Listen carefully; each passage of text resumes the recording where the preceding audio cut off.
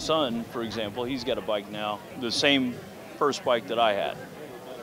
And I've told him before he gets to ride it, he needs to go through the training course out there at Richland. You got to be really paying attention to all your surroundings all the time. And we hope that people around us also pay attention too. Sit still. Don't wiggle. Sit still. You know, Don't I try get to told lean all the into time. the turns, just sit still.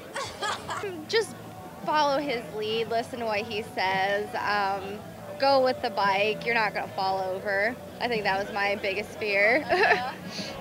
Go out there and enjoy yourself. Take your time, be careful. Don't try to do what everybody else do. Watch out for the other guy. It's the safest way to ride. Oh, what I did when I had to have my license before I went to school.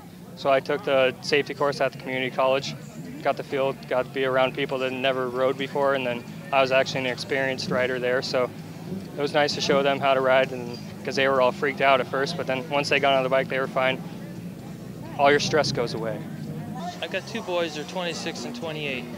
They both have their license. One doesn't really ride that much, and the other one does. And so when they first started, I just tried to tell them, you know, you're out there, you're just starting out. And I say, you know, get out of the town, get used to the motorcycle, how it reacts, accelerates, brakes, stops, everything like that. And then if you spend more time in town, that's good. But you're always anticipating, or try to anticipate, there could be a car there, and you think, well, they see me. But, you know, maybe they don't. Maybe they're just, you know, in one of those trances or whatever. And so, but you're thinking about, okay, I see this car. Maybe I need to look around in case that car does pull out. How can I react to avoid an accident or something like that? So if you're thinking that way in a defensive nature, really, it helps. It doesn't detract from your riding experience, you know, the pleasure of it. But you got to be a lot more on your game in town because you got so much traffic and stuff.